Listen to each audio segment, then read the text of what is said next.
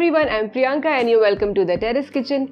In today's video, I'm going to show you how to make a giant cookie in a skillet. Yes, today we'll see how to make a skillet cookie loaded with chocolate. So let's get started. To make skillet cookie, I'm using a 20 cm cast iron skillet. I'll share more information about this in the video later. Heat the skillet and add 1/4 cup plus 2 tablespoons butter. I'm using salted butter because it goes very well in this recipe. Keep the flame low and melt the butter. Make sure that you do not cook or burn the butter. We just need to melt it. Once it melts, immediately transfer it to a bowl. Do not wash the skillet. Keep it aside just like that. Take a bowl and add 1/2 cup plus 2 tablespoons powdered sugar. Mix till the sugar and butter is well combined.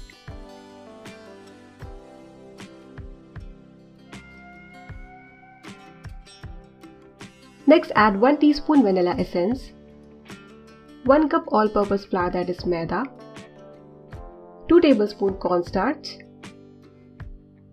1/2 teaspoon baking soda. You can separately mix the dry ingredients and then add to the butter and sugar mixture. Once everything is well combined, next step is to add milk. Make sure that the milk you are using is either cold or at room temperature.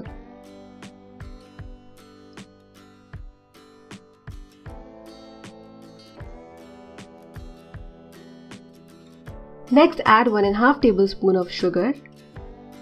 This sugar would not melt and you would get a nice crunch in your mouth when you eat the cookie and it tastes fantastic. Then add 3/4 cup roughly chopped chocolate. You may add choco chips if you have that, but I prefer adding bigger chocolate chunks. They taste amazing in this recipe. After mixing the cookie dough well, we need to transfer it to the skillet. To make the skillet cookie, here I've got a 20 cm cast iron skillet from Makkhan brand.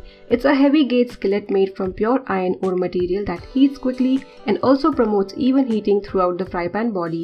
This in turn saves cooking gas or electricity. It's a totally toxin-free product.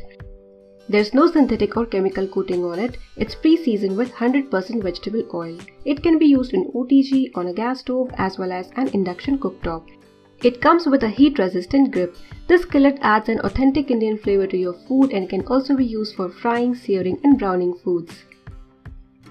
Makkhan also has pre-seasoned cast iron kadhai and dosa tawa in the cast iron range. This is a 24 cm deep kadhai that comes with a lid. And this is a 28 cm cast iron dosa tawa to make perfect crispy dosas that come easily off the tawa and are healthy to consume. All these cast iron cookware come with care and maintenance instructions. Buying link of my cast iron range is given in video's description box. Use my code given on the screen to get a discount of 15%. Once the cookie dough is ready, transfer it to your cast iron skillet and spread it evenly.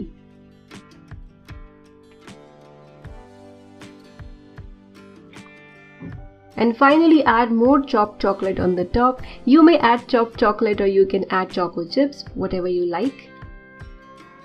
If you do not have a skillet, you can use your cake tin. In that case, it would become a cake tin cookie.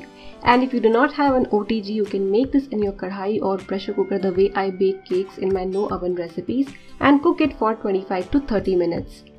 If using OTG, preheat it at 180 degrees Celsius with both the rods and fans on for 10 minutes and then bake this cookie for 20 to 22 minutes.